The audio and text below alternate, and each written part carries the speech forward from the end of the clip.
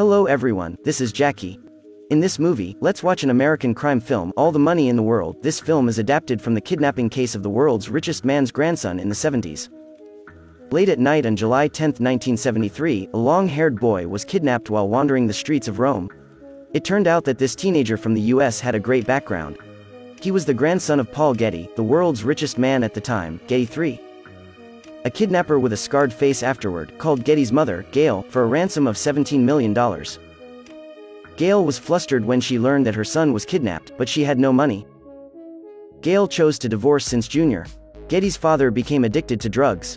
To get custody of the children, she had to give a high amount of divorce and alimony. Gail, who can't afford to pay, can only ask for help from his former father-in-law, Old Getty. $17 million was not a small number, but for Paul Getty, who had a fortune of $1 billion, it was a drop in the bucket.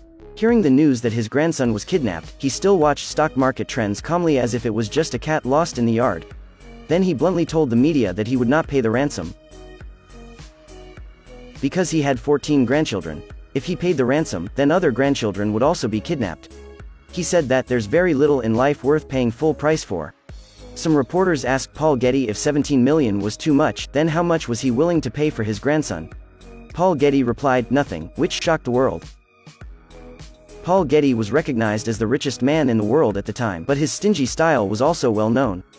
He built a splendid mansion in England.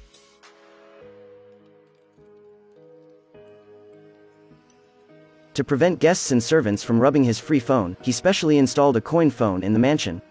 Want a call? Okay, insert the coin. As for the grandson being kidnapped, although Paul was indifferent on the surface, he still recalled his subordinate Fletcher in private to deal with the matter. Fletcher was a former CIA operative and a master of deal negotiation. Paul hoped that Fletcher went to Rome to find his grandson with as little money as possible. Gail was unwilling to pay the ransom. Her investigators made her very dissatisfied, but she was helpless. Rome police intervened and found that many emails from all over the world claimed to be extortion letters. With the temptation of $17 million, many criminals also wanted to get a piece of the pie. The police arranged for people to live in Gail's house to pay attention to the kidnappers. When the kidnapper saw that the Getty family was silent, he asked the son to write to his mother. If she didn't pay any more, he'd send a finger of her son back. This day Fletcher learned from a group of local gangsters in Rome that the grandson always wanted to act in a kidnapping scene to cheat money from grandpa. Then he talked to Paul Getty. From the current situation, it seemed that he may have found someone else. Fletcher also believed that this was a kidnapping case designed by the grandson himself. He reported the situation to Paul Getty. Paul Getty was not surprised by the result. He knew deeply that when he became rich, he had to face the issue of freedom. There were as many choices as he wanted. It was like an abyss that can ruin people, marriages, and children. This was the reason why Paul Getty was so weak. Even his blood relatives wanted to cheat his money, let alone the outsiders. So he put all his efforts into the artwork. Because they were exactly the same, never changed, never disappointed him.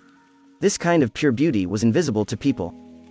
Fletcher thought that at this time the grandson was probably lying on a beach. He'd go home and learn the lesson when he got bored and ran out of money. Paul Getty asked him to return to Rome and waited for his grandson to go home. A group of kidnappers waited for months without seeing the ransom. Some people started to become restless. On this day, the Roman police suddenly notified Gail to recognize a dead body. They found a charred body in a suspected vehicle that was dumped into the sea. Gail tremblingly opened the cloth and cried with joy after recognizing that the body was not her son. She was glad that her son was still alive. The police investigated the identity of the body and learned that it was a member of a criminal gang. Maybe the body was killed in the gang. There was a person in this gang called Scarface. Then the police raided the kidnappers' departure point on the mountain. The kidnappers were caught, but they did not find Scarface and the grandson. From the kidnappers, they said they could not wait for the ransom, so they sold the child to the largest local mafia. After Scarface brought the boy to the mafia leader asked him to stay and take care of Getty.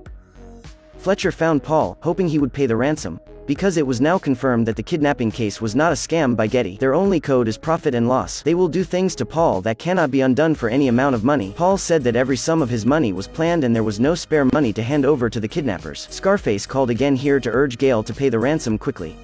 Fletcher said they were willing to pay $200,000 US. This amount can make Scarface get away safely. In addition, the son was a teenager. His grandpa had already denied him. So he was worthless. Gail was very angry at Fletcher's behavior after the phone was hung up. If you anger the kidnappers, you will kill Getty. Fletcher explained that it was a negotiation skill and they had to show a dispensable attitude. In fact, Paul Getty didn't want to pay a penny. He had to find a way to coordinate between 17 million and zero to an acceptable price. At night, the kidnappers called and dropped the ransom to $7 million. Just when his grandson's life was hanging by a thread waiting for the ransom, Paul Getty bought a piece of art backhand for $1.5 million. In his eyes, perhaps only artworks were worthy of money exchange. The junior, Getty, was locked in a remote house. He took advantage of the guards singing and dancing, then ignited the wheat field outside the window with stolen matches, and tried to smash open the door to escape. Scarface walked outside after hearing the noise. It turned out that Scarface saw that the Getty family was very rich. But they didn't care about the life and death of their children to save money, so he had a hidden heart towards the poor little Getty. He yelled for the fire after seeing Junior Getty running away. Junior Getty was taken home by a policeman on the highway.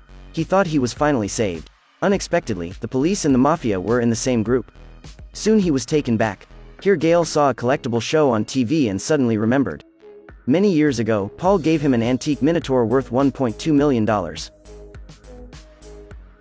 Gale grabbed the straw and prepared to sell this antique to raise money. When she found a collector to appraise it, she knew it was just a $15 souvenir. Gale, who learned the truth, slumped on the steps of the museum and fell into despair. Getty's escape annoyed the mafia boss. He asked the doctor to cut off one of Getty's ears and mailed it to the newspaper. After receiving the ear, the newspaper immediately notified the police to come and collect evidence. Then the newspaper hoped to buy the press rights for the photos of Getty's ears for $50,000. Gale didn't ask for money but only 1,000 newspapers. Then she took those newspapers with photos of Getty's ears, all sent to Paul Getty. Maybe it was the bloody scene that awakened the old man's humanity. He finally agreed to pay the ransom. But he was only willing to lend $1 million because this amount allowed him to be tax-free. This richest man was not an ordinary man. In exchange for this loan, Gale needed to hand over the custody of all children. Gale signed the consent form to save her son as soon as possible. At this time the mafia had reduced the ransom to $4 million, but Gale still can't get the remaining $3 million. Scarface called and asked her to find a way. Because he didn't want to see little Getty die. Gale had to plead with Paul again, but he didn't want to see her at all. Being forced, Gale decided to implement a risky plan. She announced to the media that she was ready to pay a ransom of $4 million, then look for a chance to save Getty when she gave the money. By the time the kidnapper found out, Getty had either been rescued or ended in tragedy. Thinking carefully, Fletcher also agreed to this plan. Paul immediately called Fletcher to ask about the situation after seeing the news. He thought Gale suddenly announced that she had money and she must be F*** king with somebody. Fletcher was angry at Paul's approach to money without regard for the safety of his grandson. He scolded Paul, "You could have all the money in the world, and you are still a no-good miserable son of a bitch." The two broke completely. Maybe this awoke Paul. He then remitted all the ransom. There was also a telegram said, "The money and the children are hers." Gale and Fletcher took the ransom and passed them according to the kidnapper's request. Then they waited for a message at the phone booth of a gas station. The mafia got the ransom and counted. They asked Getty to wait at the construction site. Scarface quietly told him to run quickly. Here Gale received a call and asked her to pick up someone at a construction site. When the mafia divided the money and was about to leave, they found police everywhere. The mafia leader sent his subordinates to find Getty to kill him. When Gale and Fletcher came to the construction site, Getty Jr. had already escaped. Little Getty ran to the town and the kidnappers chased him. He asked the people in the town for help, but they refused to take him in for fear of being implicated. At this time, the police also rushed to the town to control some of the mafias. Gale and Fletcher also came here to look for Little Getty. Little Getty was about to be caught by the mafia when Scarface shot them and saved him. The poor child was finally rescued and returned to his mother. At the same time, there was no one by Paul Getty who was sick in the villa. He was holding a high-priced artwork and died in solitude. Surprisingly, Paul made Gale's child the heir, and stated that Gale will be responsible for all matters before the children reach adulthood. In the end, Gale displayed all of Getty's huge art collection in the Getty Museum. She also donated a lot of his property to charity. The end. The film is adapted from a real story, and it shows humanity's greedy dreams and indifference. The barriers to family relationships are beyond our imagination. People admire money, but few people have come into contact with huge amounts of money. This may be the reason why we don't understand the rich world. Well, this movie ends. Don't forget to like and subscribe. Thank you for watching, see you next time.